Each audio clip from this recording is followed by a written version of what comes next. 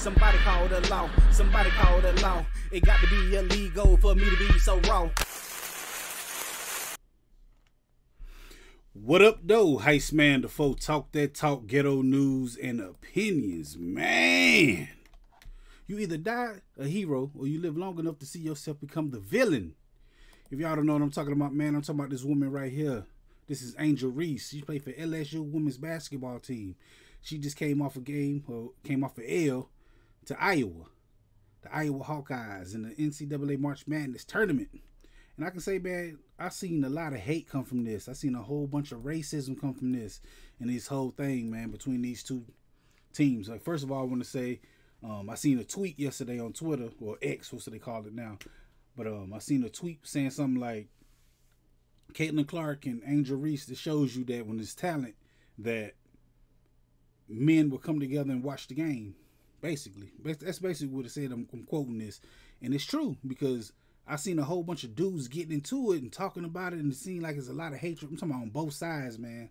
I'm talking about whatever you want to say. Like, on both sides, there's just a whole bunch of hate and just negativity coming out of this situation. I'm sitting back looking at it like, man, like, I ain't no dudes care that much about females basketball, but it seemed like they do. And when I seen that tweet, it's like, okay, I see that, I feel it. But I gotta tell you what it all started from, man. It all started last year. LSU, they beat Iowa in the tournament, and she did this hand gesture right here. This is the Tony Yayo, or the John Cena hand gesture. You know, you can't see me, or you can't feel my face, whatever. I don't know, man. Y'all know what I'm talking about, though. And she also did this one right here, the ring, like kiss the ring or whatever. You know, she pointed at a ring. And last year, I seen a lot of hate come towards Angel Reese for doing this. I'm talking about a lot of hate. I'm talking about people was like, this is unprofessional. Well, they're not professionals, but it's just tacky and all type of stuff like that. It's like, damn. And this was last year, so it had boiled over. So this year, they played them again in the Elite Eight. And Caitlin Clark, she got the victory this time. A lot of people say that LSU was out-coached because Kim Mulkey or Malarkey, whatever they want to call her, she didn't do her thing, man. This girl right here got a lot of hate. Haley Van Lilith, whatever. They say she got cooked. They fried her on Twitter last night, man, about how just she throwing up the hand just after the girl shoot. That girl Caitlin Clark was busting ass, man. I seen it. I seen a very small piece of it because I could not watch the game, man. It just wasn't that interesting to me. I seen a whole bunch of rebounds because the girls are just missing shots. Except Caitlin Clark, she was just killing them, and that's what I seen. It was like, y'all can have this, man. I try to, you know, because I've been hearing from each side, like, ooh, we finna go out there and smoke them. We finna smoke them. And I'm like, okay, let me check this out. Let me see what they're talking about. What is the hoopla about? And they went out there and got cooked. LSU did, man. So big shout out to Iowa for winning and doing their thing. But just like the negativity, man, I'm seeing this. It's just like, I'm sitting back like, yo, because I'm old now, man. I'm getting grown, and stuff like this just don't sit well no more. What's my man name? SNL alumni Jason Sudeikis. He was out there watching the game. He doing the hand gesture. You can't see me. Like, he having a good old time. I'm looking like, who your horse in the race? I mean, I know you rooting for Iowa, but you ain't go to Iowa. You from Virginia. I looked it up. You was born in Virginia. Virginia, Iowa. You going for your team, you know? So big shout out to you from doing that. But people were mad, yo. A lot of people was mad, yo, at this whole situation. A lot of people was mad at the two girls right here, Caitlin Clark and Angel Reese. At the end of the game, they hugged each other. They embraced each other. It was like, good game, you know. You go through the warm-up line and all that stuff, and I seen a lot of people hating on that. They was like, I wouldn't have did if I was Caitlin Clark. She did all this hand. It was like, come on, man, they grown. Well, not grown. Like, she won. Like, give it up, man. Don't be mad.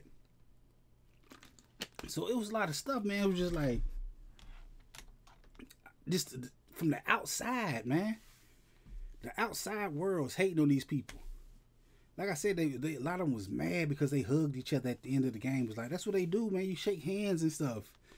But a thing I didn't like is when Angel Reese got on stage after the game and started crying. She tried to play victim. This her statement right here, man. She made this. She said, I just try to stay strong. Said, I've been attacked so many times, death threats. I've been sexualized. I've been threatened. All this has happened since I won the national championship, and I haven't been happy since.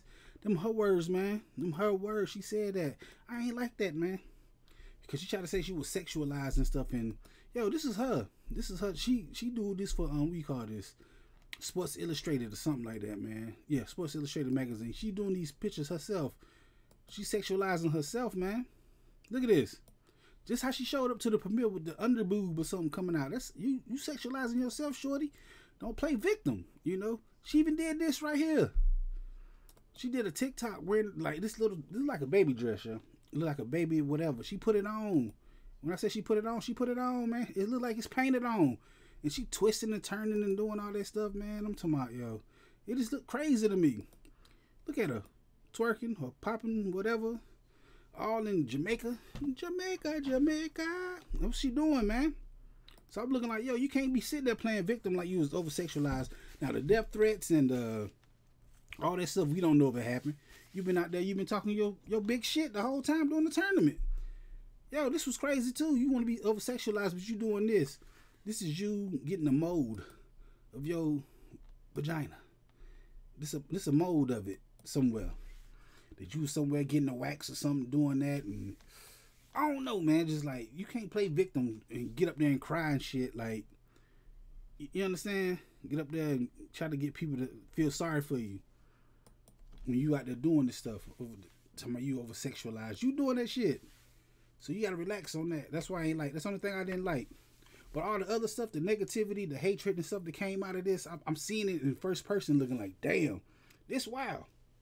They try to turn it into a black and white thing. I'm talking about on both sides. I seen black people saying some shit. I'm like, damn, bro, really? You come on, dog. That's a little white girl you talking about. Then you see the white people saying something about the black girls, looking like, damn, like it ain't unexpected. I'm looking like, I know y'all say shit like that. I know that, you know. I fought them still, but seeing like, nigga, you 6'8", black dude, buff. Talking about that little white girl, like, come on, man. That's wrong. It's wrong on both sides, man. That's what I'm saying. I seen this stuff and it's like, ugh. I don't know, man. It feel kind of icky. And they fighting over women's basketball. Like men fighting over women's basketball. Hatred. Black people, white people, y'all need to get that shit up, man. Chill out, man. Just a basketball team. She won one. Now it's 1-1. What y'all gonna do round 3? Is y'all gonna be in the WNBA when y'all do this? It's good for women's sports because ain't nobody talking about nothing really in women's sports, man. I can't sit there and act like I watch women's sports, man. I don't.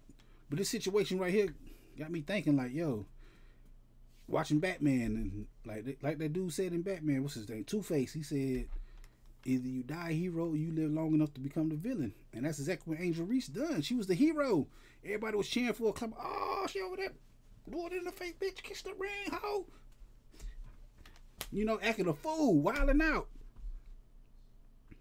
Having a good old time. Then what happened? She lost that game. She and he get up there and cry. Nah, don't cry now. Don't say nobody try to sexualize you when you doing all these photo shoots and you doing shit and twerking on TikTok. Hey, that's you, shorty. You did that. Gotta relax, man. That's all I gotta say about it, man. That's it. I was just thinking about it, man. I go live on the channel every Friday talking my stuff just like this, man. Y'all just gotta come through and holler at me. Tell me how you feel. Tell me in the comment section how you feel about this.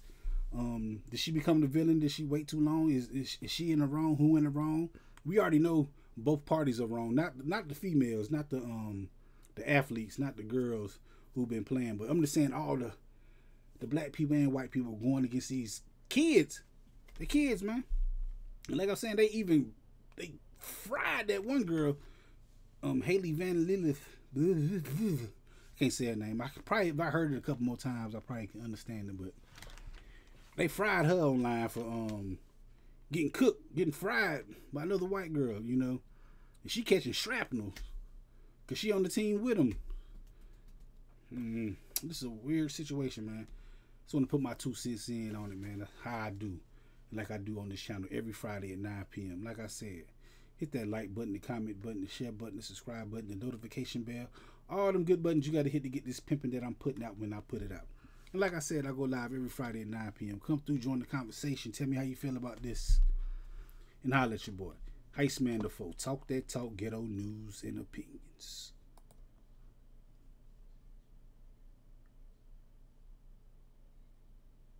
This is a dangerous groups that we're dealing with now.